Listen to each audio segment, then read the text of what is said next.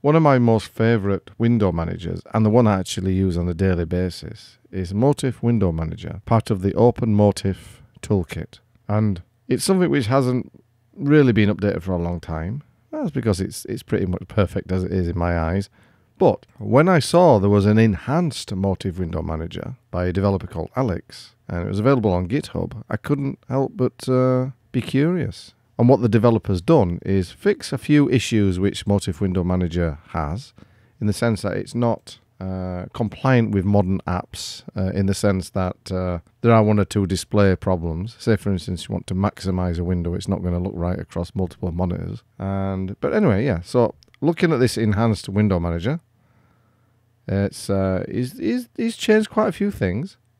And it's been developed recently, so it's an ongoing thing for the developer. You get two downloads, one containing the window manager itself, and the other one containing some utilities. And I really won't be going into the utilities in this particular video, but I'll just give a quick overview of how the new Motif Window Manager, the enhanced Motif Window Manager, compares to the stock one. And the stock one is something which I particularly like. I like its simplicity. And one thing I do like about this particular developer and this enhancement, it says everything is usually tested on FreeBSD and some sort of GNU Linux distro. Suggestions and contributions are welcome. So if you go to the webpage and give the developer a little email, give me some encouragement. And I've downloaded them into a folder, a separate folder, so it keeps things nice and neat. So if we go into a terminal, and I'm just going to extract both files. There they are. It's going to doodly. Right, that's them done. It's going to change directory into each particular file subdirectory. Oh, there's all the files. Very nice. Right, I'm just going to do a simple make, install and clean. Doesn't take 2 seconds really. And just go up the directory and going into the tools one, or the utils, or the utilities one. Make install clean. There's an error at the bottom there, but I know I've tested this before, it works fine.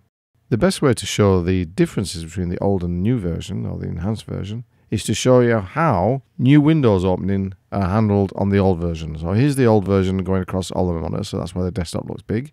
And it doesn't matter where I click on each particular part of the desktop, on each monitor, a new window will open up in exactly the same place on the left hand side there, where all the external windows are. I mean, that's fine, you can just start up a new window and then just drag it across, but it's a little bit, it doesn't follow the norms for modern desktops. And here is the enhanced one. So yes, I click on the left hand side, it opens there. Click in the middle, it opens in the middle.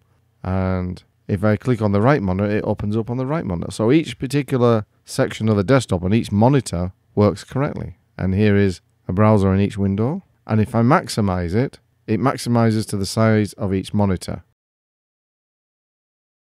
And here's a close-up of the new changes.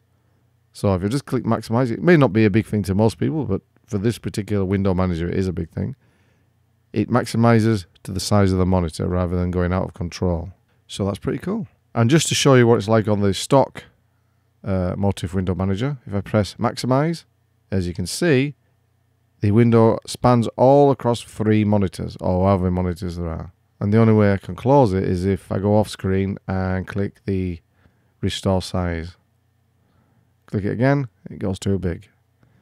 So that was the problem with the stock Motif Window Manager.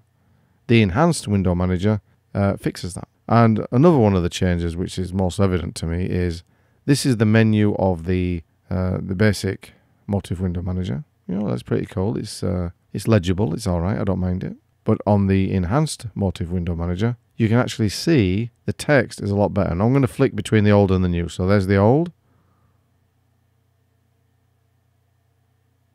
And there's the new. So you can see that the actual text and fonts are handled much better, which is pretty good. So yes, go along to the developer's webpage and you can see some examples. There's far more details than I've gone into this very short video on this. Loads of instructions how to get the most out of it.